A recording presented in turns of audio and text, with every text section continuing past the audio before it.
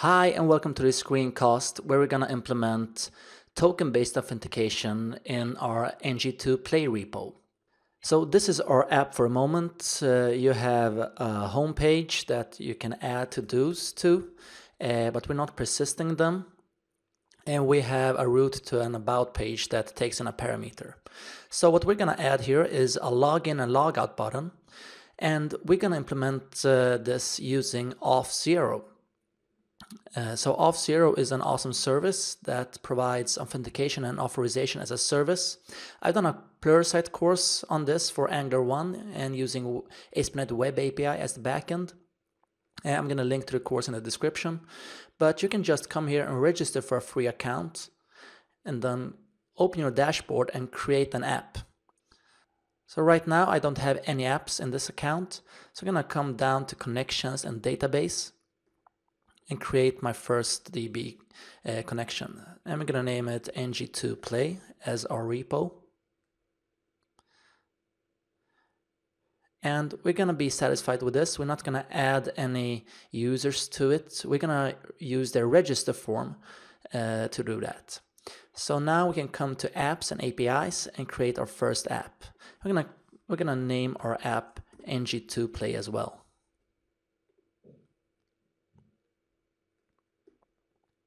So now we can follow a couple of documentations here. They're really good quick start guides, but I know what we're going to do. So I'm going to just switch over to the settings tab to access my settings here.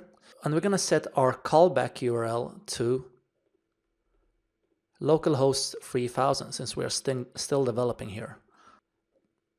And we're going to save this setting. Now to implement login and signup, we're going to leverage something called the lock module in Auth0, which will provide a nice looking responsive login dialog. Oops, I'm going to need to come to the home page for that. That we can just plug into our application. Here we can see how it looks. So it's custom. You can customize it as well, but we're not going to do that now. So in this first part, we're just going to do the implement the login and sign out and sign up and stuff like that in the client. And for part 2, we're going to hook it up with a backend. So we can see I'm running gulp here and serving the application, and we're going to need to install a library called Auth0 JVT that Auth0 are developing, and they are doing it on GitHub, so it's open source. And let's switch over to Visual Studio Code and start making the changes. So first of all, I'm going to refactor this a bit so it doesn't. We're gonna let system.js load all our dependencies. We're not going to need to include them like this. Also, let's not create a package for app. Let's make it a bit more cleaner by just simply saying that the default JS extensions should be true, which means simply .js. And we're going to map a couple of libraries here. So we can see on the node modules, we have Auth0 JVT here as well now. So we're going to map Auth0 JVT to where it's located. But we're also going to need to map Auth0 itself now and RxJS. Let's save that. If we switch over to a browser, we can see that in index.html that we are serving our new file and we are loading the application correctly. In app.html, let's add a nav to the right with 2 links, login and logout. And in app.ts, we're going to need to import token not expired and JVT helper. Let's start by declaring login.html, which will simply return if token is not expired. Let's create login and logout as well. And in our index.html, let's include a script element to the lock module. And we don't have the typings for Auth0 lock, so we're going to need to declare Auth0 lock at the top. Now we can instantiate lock, that's a new instance of Auth0 lock, which will take in our client ID and our domain, which we'll get from the dashboard. Let's also declare a JWT helper, which we'll use to decode the token. In login, we can show the lock module using the show method. We have a couple of options here. We're going to use the simplest one that returns a profile and an ID token. And if something goes wrong, we're going to throw the error. Otherwise, we're going to store the profile and ID token in local storage. Let's also log the ID token and if it's expired, and trigger a refresh of logged in. By doing so, we reevaluate these two links in the navbar to refresh their visibility.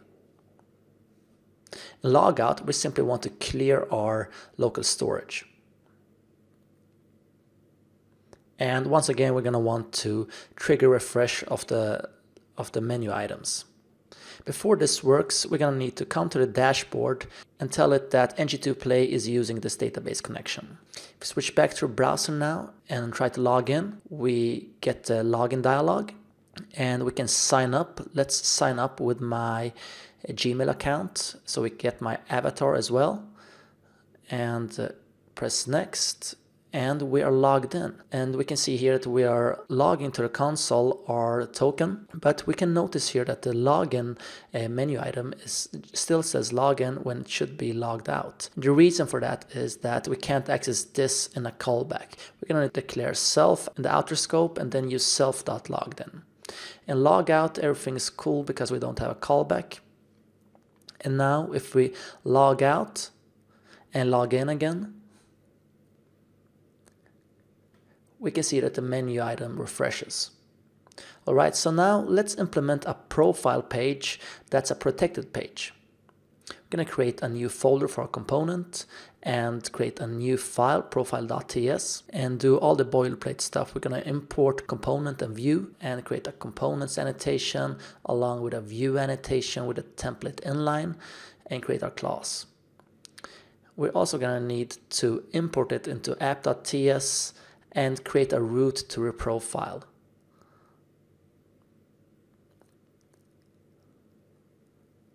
And the last thing we're going to do, we're going to add a link to it in the navbar.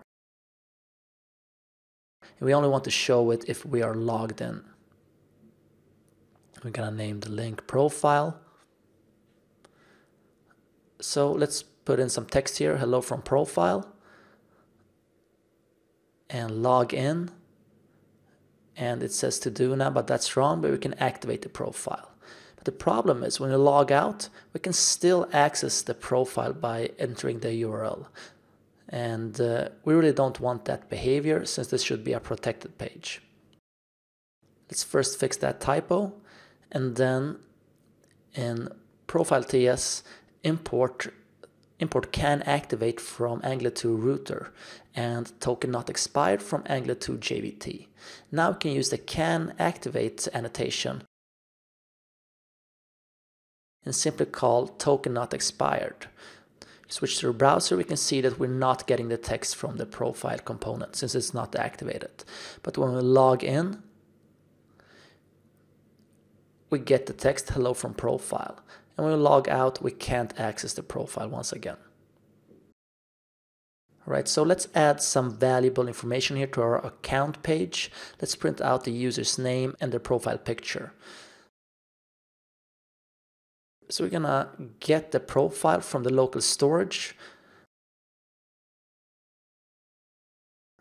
and log it to the console as well for debugging purposes. And then just say hello profile name, which will be our email, and then put our image into an image element.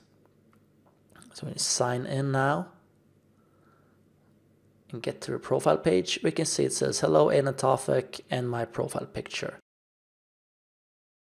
So this was first part of 2. In the second, we're going to implement a backend and fetch some data from the backend. I haven't decided on what technology to use, but I'm thinking perhaps an Express.js Node application or an ASP.NET 5 Web API application.